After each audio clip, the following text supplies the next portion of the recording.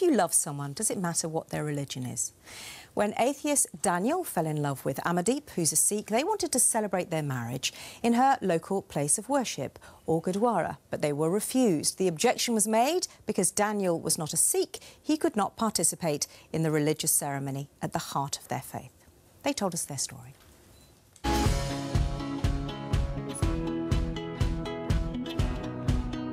We wanted to bring both our upbringings and cultures into the wedding, half English, half Indian, so everyone could celebrate. So my dad spoke to the man who's in charge in the Gurdwara to do our wedding, and he said no straight away. I felt really angry and upset, and as a Sikh girl who goes to the Gurdwara, who practices, and Your dad as well? And my dad, my family were upset. I don't see a reason why we can't get married under her faith that she follows well, when I don't, when we both share the same values, we're both good people, both love each other obviously, and we both wanted to get married. It would have been nice that we could have done it like that. Before they used to allow it, and now it's totally stopped. The only thing that they said is that if you do become a Sikh, then you can, but I didn't feel it's right for anyone to change their religion or who they are just to get married. They should be who they are. You didn't fall in love with them because they're a certain person, you just fell in love with them. It should be allowed, otherwise it segregates people and divides people and pushes people away. The future for the UK is a very integrated society, and this isn't helping. This isn't my vision of the UK. Interfaith marriages will not damage anything. It will just, in fact, bring people together and make them learn more about each other and accept each other for who they are. Very frustrating, considering I've been so welcomed into the community by 90% of Sikh people out there. Like a lot of our friends, and of course half my family now are Sikh. If you're in a diverse community with different people, you're obviously going to fall in love with different people. It's not necessary that you're going to marry a Sikh or you're going to marry a Hindu or you're going to marry a white person. It's all coming together. So I do think they need to change for people today. Well, Amardeep and Daniel are not alone. There have been numerous reports of Sikh groups showing their dissatisfaction of mixed marriages. Some of them have been disrupting them in Gurdwaras. There's a fear among other faiths too that beliefs are somehow being diluted because more people are marrying outside their religion. Do we also downplay the potential difficulties and differences in mixed faith marriages? What do you tell the children, for example, if one of you is of faith and the other is not? Our question this morning, could you ever marry outside your religion? What are your thoughts? Email, text, call or use social media to get in touch. Tommy will be reading them out shortly. Let's welcome to the panel Jagmeet Singh of Sikh organisation Basics of Sikhi. Thank you very much for being with us. Also from our London studio, Anita Kapoor joins us, who's a former member of the Standing Advisory Council on Religious Education. Welcome to the programme, Anita. Good morning. We'll chat to you in just a sec, but Jagmeet, I just want to pick up on a couple of things that Amardeep and Daniel said.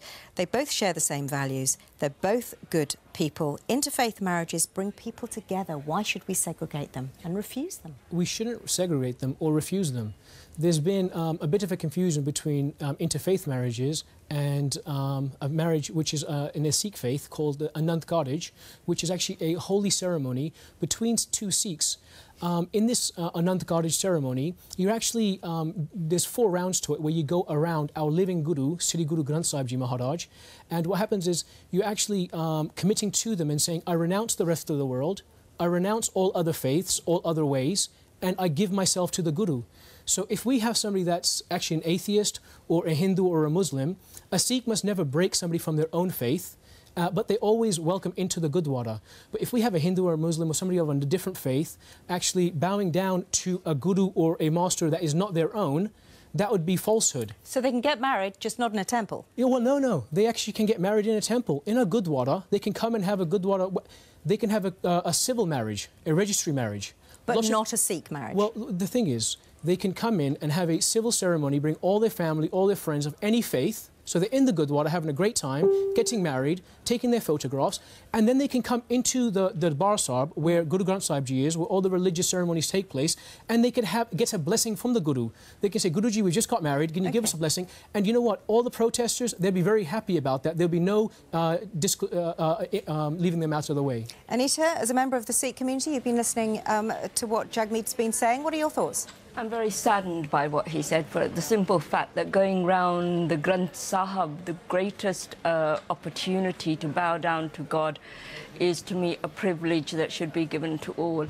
Who is anybody to say whether they should receive a blessing or do a certain part of the ceremony in whatever form? I mean, it's ridiculous. You can go round the Great Indian Fire 7 times and bow down and etc., etc. I just don't understand. When we believe there is one God, who then actually defines the different parts of any religion that anybody can participate in or not? I really am flabbergasted that the young people are now becoming so narrow-focused into trying to find an identity. God lies in the hearts of men that serve other mankind. Maybe they should challenge that energy into going to the Punjab, where we find that there need to be rehab centres, etc., etc. Serve mankind and stop focusing inwards rather than outwards. And our Guru said, we are doers, not talkers. Focus out, Jagmeet. Don't focus in. Well, I would say we need to focus in, because God is inside of us, and the same God that resides in me resides in everybody else. So everybody is welcome to God. Everybody is welcome to come to the Gurdwara. Nobody is excluding them. Can I ask you just a moment. I just want to just touch on a couple of points that she made, because she was incorrect in the way she described going around Guru Granth Sahib Ji Maharaj. She very correctly said that anybody can go around a fire. However, excuse me, just a moment, Am I right in thinking... Madam, excuse me, just a moment. OK, actually, there's a point from Anita, which there is no holy religious text that says that no Sikh can come in and perform this ceremony. Well, there actually is specifically the Sikh Ret Maryada. I just want to make a big difference, make a clear point, right? We respect all holy books. We give respect to them, but there's a massive difference. Madam, just give me 1 second. Let me just make a quick point, madam. Please let me just finish my point, madam. Okay, please go ahead. Go ahead, my madam. question, right? Yes. Am I right in thinking that Sikhism grew out of a hatred of discrimination and intolerance in the Hindu world? Absolutely. And that's why all Sikhs are equal. That's absolutely incorrect. So how can you do this? Madam, Sikhism would never be born out of hatred. Sikhism is literally born out of love, and is born. That's the point I'm making. Madam, so please let me just make a few points, because the crux of this. We've made quite a few points, and I'd like to actually hear from our other guests as well. About the Guru and what it actually represents. Right now in India, they are actually going into our Gurdwaras, the Indian temples, and taking Guru Granth Sahib Ji Maharaj and ripping out the pages. Now, to us, it's not a holy book. But what about weddings in this country? Let me just make Jagmeet, you're They're actually ripping out the pages. Our angs, they're the limbs of the Guru. We're talking about what's going on. We're talking about here and now. Jagmeet, I'd like to, with respect, when people come to the Guru here, yes, they're coming to a living being, a living Guru that we must respect as such. It's not an idol. OK, you're not helping. Okay. Thank you very much. Edwina, I'd like to hear from Ramona. Ramona, what are your thoughts as a sort of an outsider to the Sikh religion looking in? I think what happened was really unfortunate. It must have been such a horrible way to spoil someone's wedding day. I think that for me personally, you know, when I was in my 20s, my mum was like, just find a good Muslim boy. You know, now I'm in my 30s, it's like, just find anyone. You know? So you've got these challenges anyway of just finding a suitable marriage partner. You know, but it's a reality of a multi-faith society that we live in, that we do have more interfaith marriages. So I think it's an organic reality. And let's broaden this out to sort of marrying in or marrying out, and what marrying out actually means. Edwina, Jonathan Sacks, the chief rabbi, said the Jewish people, having survived for thousands of years in the most adverse of circumstances, including the Holocaust, is threatened by intermarriage and assimilation. Jewish communities throughout the diaspora are experiencing demographic decline. So, I mean, do you think interfaith marriage is somehow destroying Judaism? Well, that's the dilemma, that if people marry out and that's welcome, then the culture is it's diluted and it can be diminished. In fact, in Judaism, in many of the communities, the numbers are growing. through people joining and becoming more religious and discovering their religion. I thought so highly of marrying out. I did it twice. And your parents didn't like it, did they? Well, the first time, when you're young, you're in love, you've found the man of your dreams, you're looking forward to getting married, having babies, having a home and all the rest of it, and your parents' attitudes kind of drift into the background. You think to yourself, it's their loss. If they're not going to come with us and join the modern world, then tough. And eventually, because they refused to come to the ceremony, we got married in a church. The second time, however, I said to my mother, this time you're coming. And bless her, she did. And she brought her sister for support, and her sister brought her niece for support. So, and my brother came, so we had the whole family. It all ended happily. That's what I like to hear. Tommy, what are people saying at home? I think there's a lot of romantics at home. People saying, hey, love should conquer all. Robert says, love should conquer all, and if your religion is so good, it should allow you to be with that loved one. Anne saying, you usually marry someone you love. I don't remember giving religion just a second thought, because it wouldn't have made a jot of difference, and it shouldn't do. Lee saying marriage is about unity, so more than a little difference will drive a wedge rather than bringing people together. Obviously, someone who wouldn't marry outside their faith. I feel that people should marry who they love, and anyone with any spiritual belief should understand that love has no religious boundaries, says Robert. And Preet says the religious ceremony for Sikhs require both participants to be Sikh, otherwise it's pointless. That's why they cannot be different, which is what Jagmeet was saying. Love has no religious boundaries. Madam, I sort of like, hang on a sec, because we haven't heard from Nish. It's like, I can't believe it's 2015 and we're still having this conversation. Like, I cannot believe that this is even still an issue at all. You know, with the greatest respects to everyone, even the phrases... I honestly didn't realise we were still using phrases like marrying out. I thought that this stuff was all done. Like years Clearly ago. not.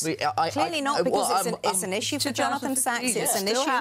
It's an issue for Sikh protesters. I'm absolutely baffled by it. I thought that we were past all of these conversations. We'd all accepted that actually, you know, love is the most important ingredient to any relationship, and also these are kind of ancient, powerful religions that have survived so much upheaval and change, and the idea that they're now going to fall apart because someone within the faith has married someone from outside of the faith is unfathomable to me. I don't understand how people can even think that this is an issue. Of course, you should marry whoever you want and have whatever ceremony you want. That's I can't believe we're having this conversation. Marry whoever you want, wherever you want. Yeah. Yeah? In or out of a temple. I mean, that's what's being said. The kind of hostility and negativity is counterproductive. That's not going to persuade people to convert to Sikhism. OK. Many thanks, all of you. And thank you for your reactions at home, too.